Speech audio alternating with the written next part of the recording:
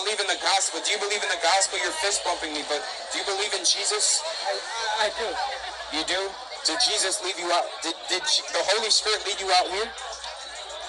No, he didn't, but just bad choices. Bad choices. So you want to know why you know it's a bad choice? Because of conviction. So the Holy Spirit is convicting you. And I want to tell you that you can repent now. You could go home and you can receive God's forgiveness. But are you ready to make that choice? Because God loves you and you might know the gospel. But the word of God says faith without works is dead. So you must put your faith into action. If you're saying you're a Christian, that means go home. Are you ready to make that choice? I think I'm ready. I'm not. You know. You're not? What if you were to die in your sin? I try it. But like, it's like this. Hold up. Come on. What do you have to say? I know what you mean. It's like you try, but you don't at the same time. You don't succeed. You try, but at the same time, the devil's pulling against you. Yeah, the devil, he's pulling you. Yeah, no, this is enjoyment. This is enjoyment. So pull against. It's hard because the temptation is there. Right. And you want to know what the Word of God says? It says that there's a way that seems right to man, but it leads to death. This is going to lead to death and destruction for your soul. The reason why they call alcohol spirits is because you're ingesting spirits and you're entering the spiritual realm through alcohol, through the medium of alcohol. That's why there's a bartender, which is actually a psychic, and they're poisoning your soul. And it's opening you up to the spiritual realm. That's why many people, when they're drunk, they curse out the preacher, they mock the preacher, because they're in a sober mind. The Word of God says in 1 Peter 5:8, be sober-minded, be vigilant, because your adversary, the devil, he prowls around like a roaring lion seeking whom he may devour. Just God, I love you, God. You love him. Jesus said, if you love me, then you must obey me. But I want to tell you, for those that know Jesus, today's the day to go home.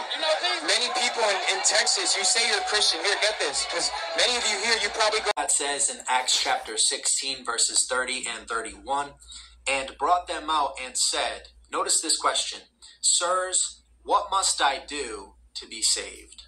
How plain of a question, how simple and straightforward of a question. What must I do to be saved? Here's the answer. And they said, believe on the Lord Jesus Christ, and thou shalt be saved, and thy house. How simple of an answer. How profound and powerful of an answer. Believe on the Lord Jesus Christ, and thou shalt be saved. What must I do to be saved? What must I do to receive eternal life? What must I do in response to what Jesus Christ did for me in order to go to heaven? Here's the answer, friend. Believe on the Lord Jesus Christ, and thou shalt be saved, and thy house. No mention of water baptism. No mention of church attendance, good works, self-reformation, or turning from all of your sins. No, the sole condition for salvation is faith in Jesus Christ. Believe on the Lord Jesus Christ, and thou shalt be saved. That is salvation by grace alone, through faith alone, in Jesus Christ alone. Chapter 1, verse 16, for I am not ashamed of the gospel of Christ, for it is the power of God, notice this, unto what? Salvation to everyone that is baptized in water. Nope. To everyone that does the right thing. To everyone that repents of all their sins.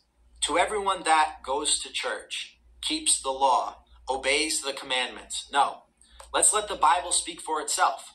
To everyone that believeth. Salvation by grace through what? Faith alone.